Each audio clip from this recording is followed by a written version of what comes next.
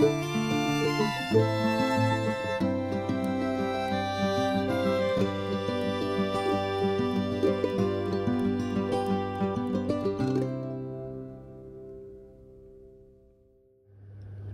everyone, this is Anna from Leximi Journals. I hope everybody's well today. I'm here to show you this new journal that I've just finished, and I themed it Birds, Nests and Fancy Guests, and I just thought it would be a little bit more humorous to add that extra little bit in the end. I imagined it belonging to an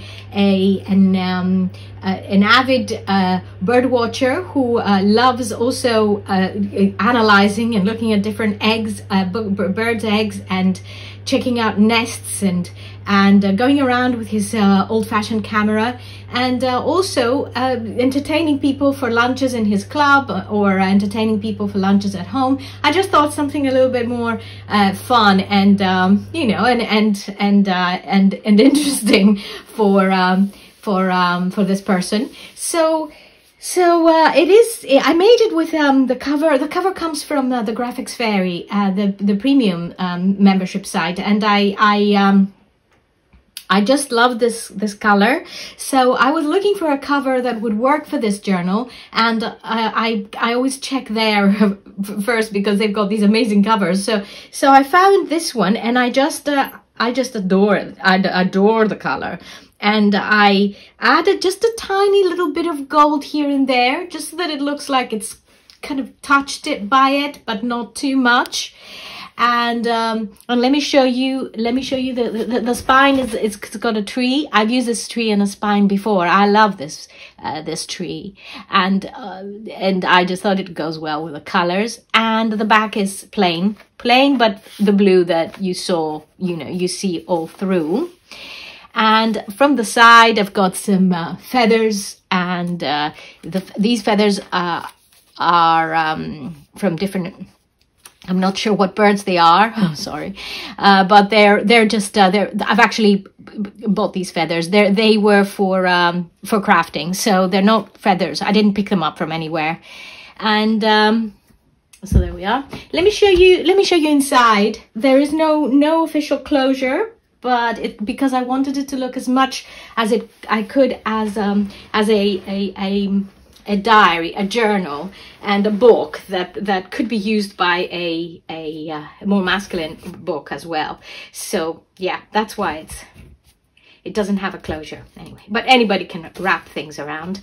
Now this is one of my favorite marble papers ever, and I used it on the Colonial New York journal, and this is the last piece I've got left, and I'm using it here because the colors just go so well. But it is one of my favorite papers because of the color.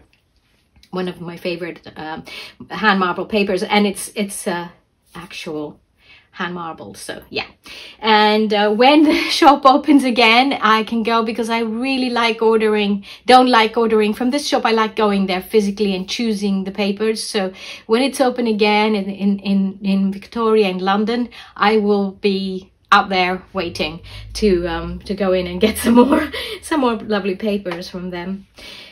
So I used this in the front. I used a lot of the printables are from the Graphics Fairy, so I'm just gonna go through it and I'll tell you. And this is from Nick the Booksmith, and some washi.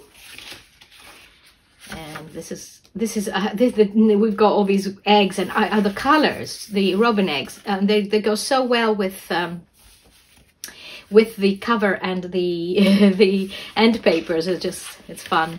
And there's a menu here from one of his his terms of entertaining, and I've also got this. Every page has got something of interest, and I've dispersed lots of birds around. And there's some Edith Holden birds here with a robin, and there's a little birdie here, and a side pocket. And here's another piece of ephemera, which again the color prints out so well, and I've added that here, and some more eggs.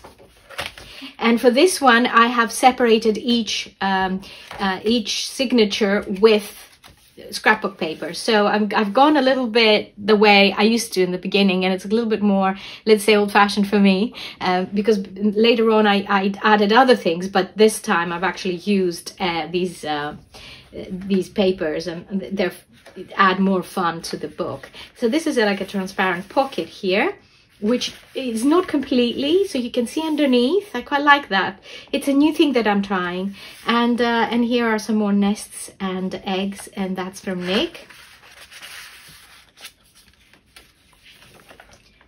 And there's an owl, and more of these from the Graphics Fairy. This is from Nick.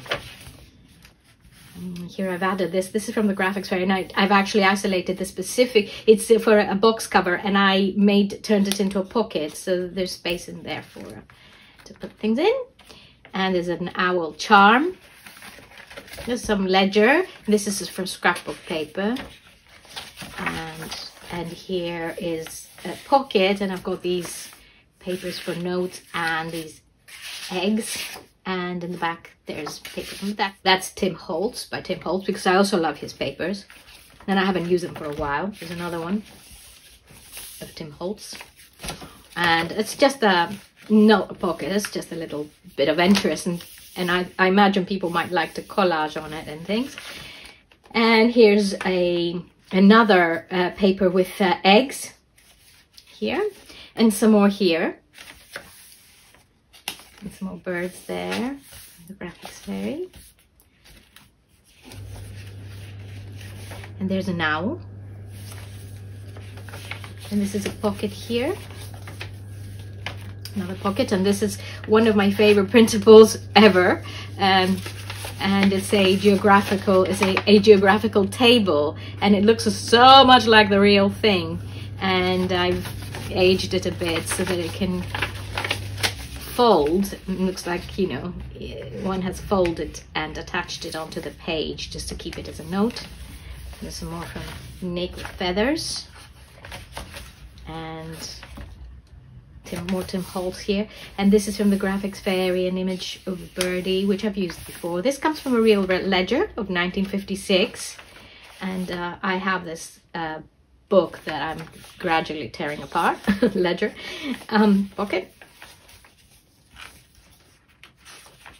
And this is another one of my favorite printables from the Graphics Fairy, and I use it a lot, and I love it.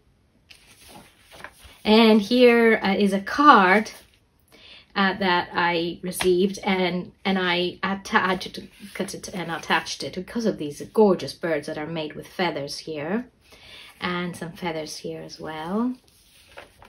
The feathers that I said I've got, like, they're for crafting, but they are real feathers. I think the blue is just amazing, stunning. So here's some more scrapbook paper there. Sorry, I'm just fiddling with this. I'll put it back because it doesn't come off.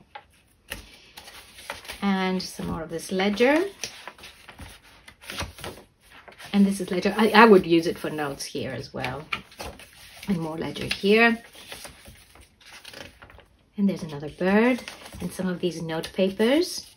And this is the paper I used, and it's actually two-sided. One is transparent, the other is a little bit less, but this works as well. There are two pockets, but this works also, and I quite like this not clear, but clear enough look about it. So, and I love these note papers. I love these. They're like little ledgers with a hand there. Very nice. And this is some from the Graphics Fairy I attached. And there's some more Edith Holden. More of a summer look, this one.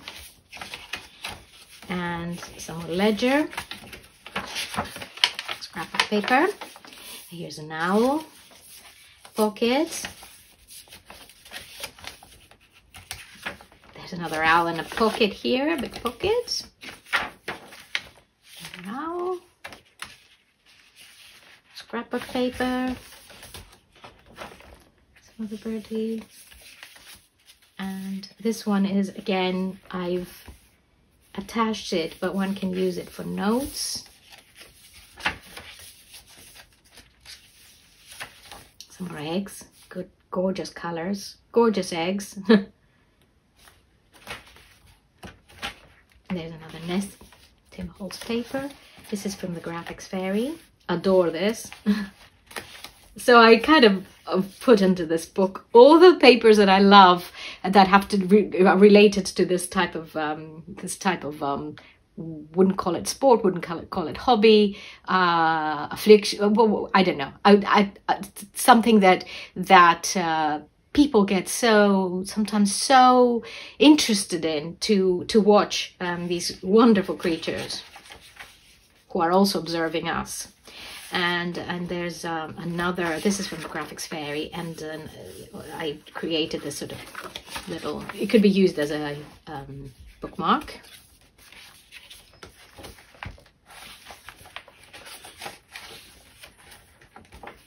And this is a tag that I made for the Graphics Fairy, the tag team, and the video is up on their website. So I added that onto this one, and it's got this called clock, which moves around, and I think it's fun.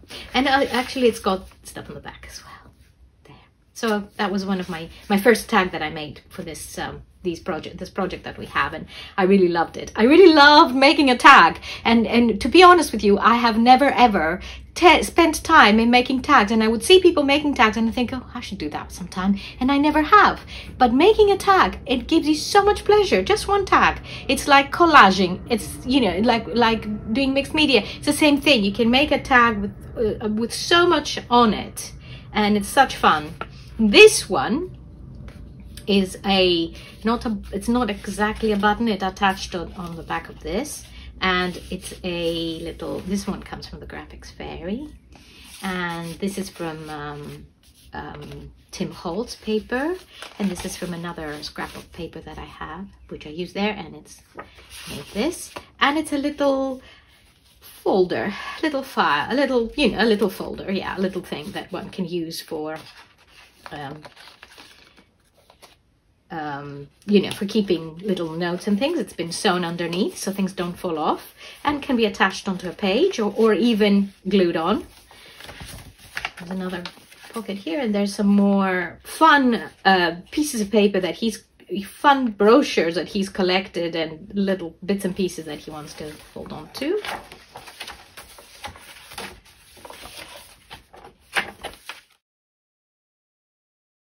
And this is some graph paper that I like. The color, again, is just so good with this. Some more eggs with their names on them. And there's another page, little loose page that one has. And there's the Explorers Club book plate. And then I didn't attach it on this gorgeous paper because I thought, you know, it'll be nice to leave this paper alone. So yes, this is a journal that I really enjoyed making, and the theme I also really love. The more the lockdown lasts, the more I discover. The more the lockdown lasts, the more I discover. I would discover the different changes, the different phases of seasons and, you know, nature and all the birds around us. So I felt the need to make a journal that would be dedicated to all this beauty that we sometimes pass by and we don't notice. We just, how many years that have passed by in our lives, in my life at least, where I think, oh, the seasons changed, now it's spring, oh, we're near the summer, and I've driven past and I've seen, seen trees, and thought, oh, the trees are blooming, oh look, isn't it lovely, oh look at the colors, and that was about it. But now we're observing a lot more because we have more time for all that. So yeah, wonderful. So this journal is going to be up on Etsy tonight at 9 p.m. UK time, and you'll be able to work out your times.